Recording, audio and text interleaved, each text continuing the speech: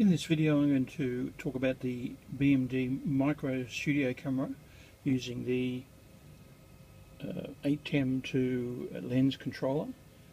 First I'll just quickly start off showing you some of the connections on this is the finished unit. It's not much bigger than my hand, so it's quite small.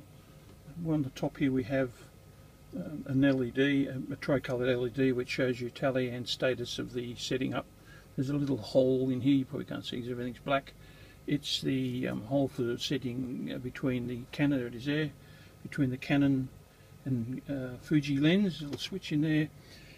On the front we have the return HD SDI in, and then it loops, well, it passes through electronically to the camera to be able to control the camera CCU.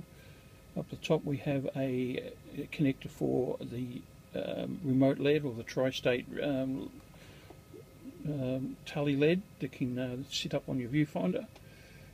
We have 12 volts power in, and down here we have USB for firmware updates and for setting up system setup. We're going to turn around. On this cable, which is attached permanently, is the cable that goes to the Fuji and Canon's zoom control. And then we have on the back there's a reset button here, there's a setup button here. This connector here is for the remote zoom and iris control on the pan handle. This is for the remote focus control on the pan handle, and this is the connector that connects to the main connector that connects to the Fuji Canon lens to supply power out to the lens and to control the iris. And just sitting here in the palm of my hand, this is the actual same unit with its pants taken off, and in the middle there you can see that's the Arduino, the BMD Arduino shield. The bottom underneath, on the bottom, is the actual Arduino, and then on the top we have my controller card, which does all the hard work. So quickly I'm just going to show you. I have 3 cameras up here. I have 2 ATEM Studio cameras. I'll talk about them in another video. They all got the same setup. They've got the ATEM to lens controller unit, and then on this camera 3 position we have the Micro Studio camera. I can first of all show you how the iris. I can control the iris, and just by bringing it down, you can see up here I'm operating the iris up and down. You can see it on the waveform here. I'll get that thing out of the way. That's the iris going down and up. You can see I also have control of all the camera controls as well. That's me dropping the blacks, bringing the blacks back up, and let's see if we can do a bit of a shuffle. I'll do the gains, so we can do the gains. This is all the typical stuff that you have with Blackmagic cameras and their CCU control, and I can of course just change all the colours as and when. You can see there's changing all the colours. So that's basically the operating the CCU as a full CCU control.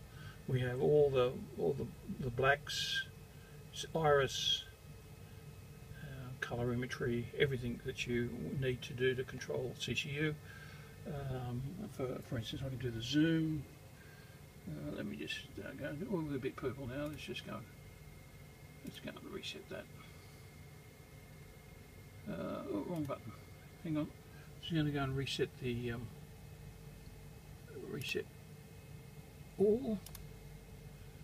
And you can also see here, I have all the ability to control the niceties, like turn colour bars on and off, and we can also control all the detail and all the other things that come with the remote CCU control.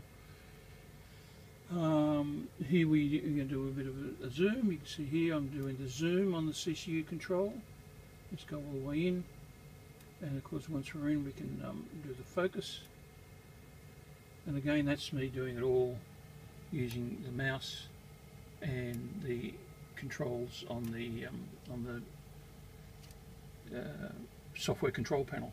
On another video I'll show you it all working with the with my 4x CCU controller. But we're going to go for a walk now over to the cameras, and over there in the distance that's a Blackmagic Studio camera with a Canon lens, and underneath there somewhere, you probably can't see, it's all dark under there, but underneath in there there's a ATEM 2 lens controller. This again is another studio camera. It's all connected by fibre. Down under here we have another studio lens controller, and then over here this is the camera that I'm specifically talking about here. This is a Micro Studio Camera.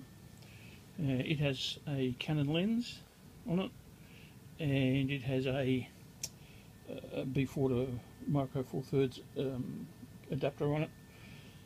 Over there, that camera over there, you can see it's got the photodioptrics with the correcting lens in it, which we won't talk about for the moment.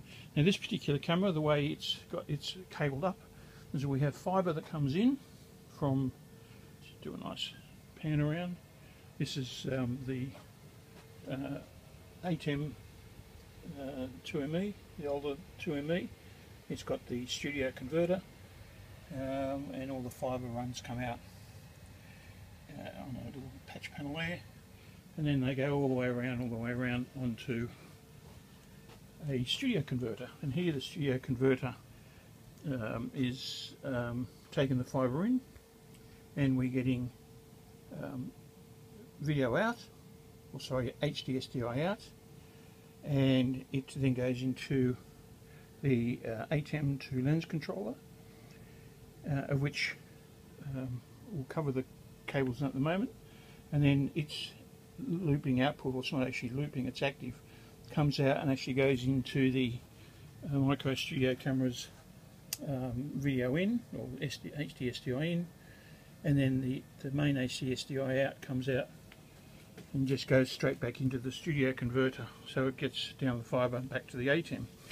I also have currently this has got a little 5-inch video assist on it. I actually have a separate HDMI monitor for this camera. I just can't find it at the moment. So it's just taken HDMI in from the HDMI out of the Micro Studio camera, so we can do camera setups on here if we need to, like setting the camera tally. And then we have on the lens controller, we have a connector for the zoom and iris controller, which just happens to be here. Here is our zoom, thumb zoom, which I'll show you in a moment. And then we have a button to switch the iris control in and out, to give the cameraman control of the iris if the CCU operator has gone for a toilet break. And then the next connector over here, we have the focus control, which just so happens to be over here. There's our focus control, which I'll show you again in a moment. And what else we got? And then the bottom down here we have the actual lens connector, which goes up to the lens, which feeds the 12 volts in and controls the iris. And then there's another cable here which comes out, which goes up under here, which controls the zoom. Can't get that low enough anyhow. That controls the zoom. We also have all the other controls on the lens, which all are working normally. So if we quickly come around to the back here, I'm going to focus first, focus the iPhone. We're going to zoom out, and as I zoom out you can see I'm doing a slow zoom out using the thumb control. Let me just change hands here so you can see what I mean. So there's doing the thumb control, and I can then slowly zoom out, and you can see me doing a nice slow zoom out and zoom in, give it a little faster zoom in, and then as you can see that's a little bit out of focus, so I can come over here to the focus. Just there's the focus here, the hand fits on the focus, and then I can then just turn the focus in, turn it out, and as you can see I can also pull focus to foreground, background, so foreground, background. So that's a very quick tutorial on using a Micro Studio camera as a studio camera along with his big brothers in a full studio control setup.